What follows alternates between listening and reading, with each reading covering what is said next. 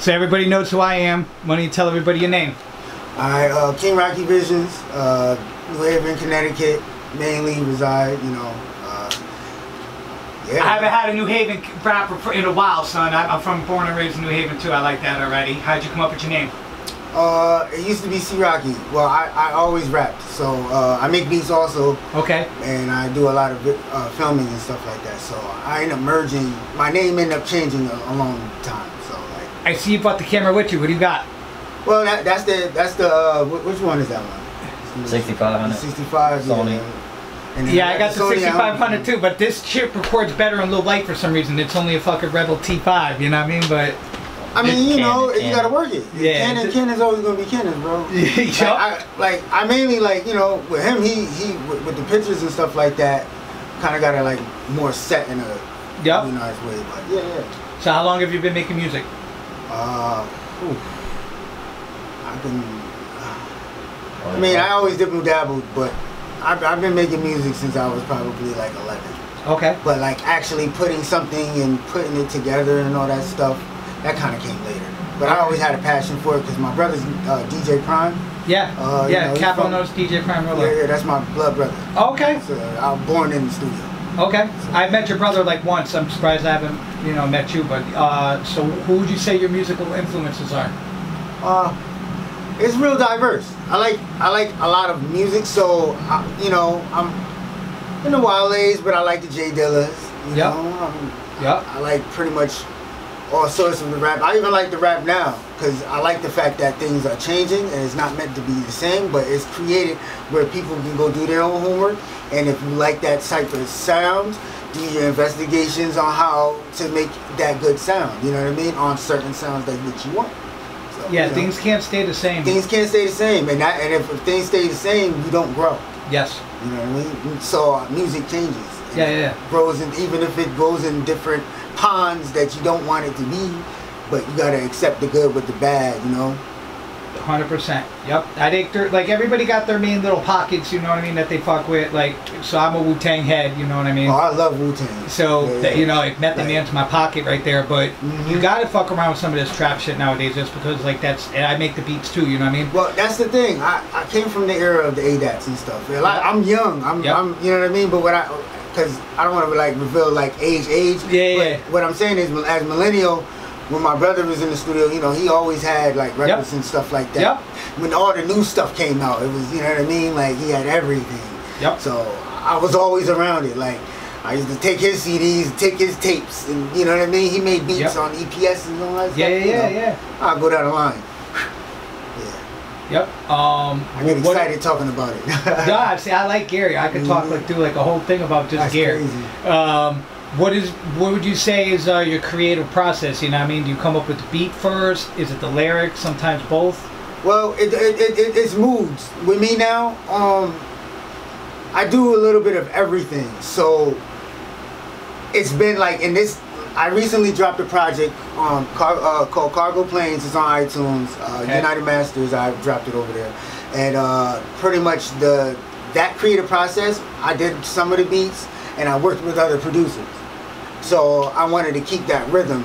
So I didn't feel like that, you know what I mean? It's just because it's in-house. I want to make sure that, like, as the creative part of it, because remember, we all, you know what I mean? You got to mesh some sounds in sometimes. It's a jambalaya. It's a jambalaya, yeah. So I try to make sure, like, as for me as an artist, that I don't just stick to doing one thing. But, like, overall, I make projects and music and, you know, et cetera, stuff like that. Multimedia based now as an artist, I would say. What is if you could pick like a dream collabo album, like 3 artists and 2 producers? Let's put that little album together right now. Right now, you know what I'm about to say. I'm about to say, man, Alchemist. Alchemist. Yep. You know what I mean? Go down the line. I need one with Cardo Got Wings. I need one. I want to do I want to do a mixtape or EP with Burner, something like that. Like I would love to do stuff like that. You know what I mean? Right now I've been doing more co-collabs, and I'm building on EPs to create a little Rocky verse of that type of stuff. So when I film, we can shoot according, even if it's on a whole nother project. We can still use the song in a good sequence. So that's where I'm at right now. Yeah. For like the younger kids, I've been like everybody likes Metro Boomin. I've been fucking with the Honorable C Note a little bit, like, yeah, like a lot of his beats. I fucks with Honorable C Note. Yeah, I ain't gonna lie. his beats Honorable is C tight. Note. I bought a beat from 808 Perps before. We were just talking about that. Okay. So you know what I mean? Yeah, I didn't even record on it. I was so nervous, like, cause that was the first time, like, I was in. I paid the whole lease out. Just okay. Take it. You know what I mean? That's dope. He asked me for a good amount, but you know, shout out to 808 Perps. Like, you know, I'm definitely gonna be dropping that soon. And as far as, like I said, producer EPs, that's the type of shit I'm on. Like, yep. I want to make, like, if I am a producer, yeah, I can make 5 beats, but I got Larry Love right now that he's a producer. He make 5 beats, or the next person, or whoever I'm dealing with that, we're dealing with something in the back end of the production side. Yeah. Not meaning just the recording side. Let's say we want to shoot a vid, we can do that, man. We can shoot it accordingly with the sounds being sequenced and stuff like that. Yep. Do you think it's important for an artist to have like a live stage presence, or to get those numbers up on the socials? I come from both eras. That was the. I'm gonna bring it to you. I come from both eras. I come from the difficulties of when I was young, and when we were performing. I come from the turn up era. All my friends were music heads, meaning like all my friends did music. Like, you know what I mean? Years down the line, all of that kind of like tend to change. Meaning like you know, as people grow and stuff like that, like the expanding part of like meeting other people, doing other things, that kind of brought more of an impact to the situations. Yep. So, you know, like just dealing with other people and keeping it rapidly with the flow and, you know what I mean, especially with the pen. So. Yep. Would you say storytelling's more important, or the vibe? Both. Yep. Because you can still story tell with a vibe. Okay. And 9 times out of 10, these artists right now, their stories is within their themes and vibes. That's the only thing. But when it comes to lyricism, you gotta understand I feel like it's crazy because, you know, I'm born in '92, so like I'm so happy that I was a part of like from Street Fighter coming out, Street Fighter 2. I'm a Street Fighter head, like, you know what I mean? I'm born in '92 though. Yep. When did Street Fighter come out? Yeah. You know what I mean? Yeah, like yeah. That type of stuff. I'm an anime kid. I love that type of stuff. So I think with the storytelling and the vibes, and then, you know, these kids nowadays, they're like, they are faced in the computer. Yes. Phone, computer. Yeah, no matter. So their anime and everything is a form of expression. Yep. So like, you know, it comes with the storytelling and then the vibe. So. Yeah, I agree. Like Some people put the vibe first, but you know, gotta respect it. I even throw stage performance in there, like Drake has a pretty good stage performance for a young kid, and Method Man, like I said, one of my favorite dudes, jumping into the fans, like, yeah, and all that together in that jambalaya, like we said, you know what I mean, and that, like, there's something to getting the crowd going when you're on the stage too, you know what I mean? Yeah. What are some of your goals that you would like to be accomplished? Like, I know we're independent artists, but when you're dead, how would you like your music to be remembered, type of shit? Well, I want to say like this. First, you know, we have King Rocky Visions LLC, and we have Brand Culture Media LLC. We have clothing and stuff like that. Cool. And we're based out of the media part. So I technically, you know, me doing me as like an artist and stuff like that, I'm always gonna do me. But like as the media part, we have more than just one person with it. Yeah. So like we create clothing, and you know, certain pieces of art, it stands out more than others sometimes. So you know. Yeah, I dabble in that shit too. Yeah, that's important, I think, actually, nowadays, because you can make your own merch line, you know? Yeah. So, you know, and then, like I said, I do a lot of engineering. I have a studio out in West Haven. You can always hit me up directly if you want studio time. I'm not going to give the prices on the video. Like, we're not going to do that, but just say that. DM, you know what I mean? You know what I mean? Like, on a side note, your brother's still making the music? My brother is...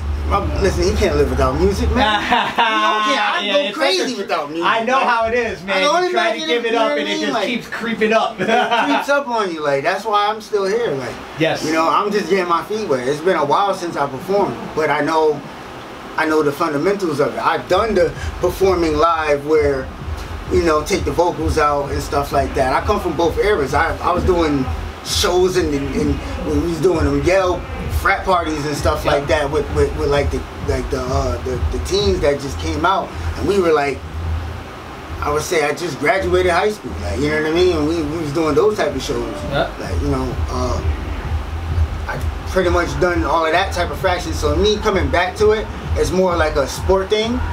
Okay. As I'm trying to get my situation right. Like, let me get back to what's going on. What's going on, you know, with the movement, and you know, it's not really an eye for eye no more. It's a team development situation with everything that's going around. You know, we all got all individual moves and stuff like that, but as an overall, if I pick up the phone and I call, I got the clutch now. You know what I mean? Like, we're gonna make some moves on certain situations.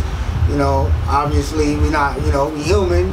Got bills. You know what I mean? That like, sucks, but we do. But you know what I mean? Besides that, I'm trying to aim for it. Okay. You know.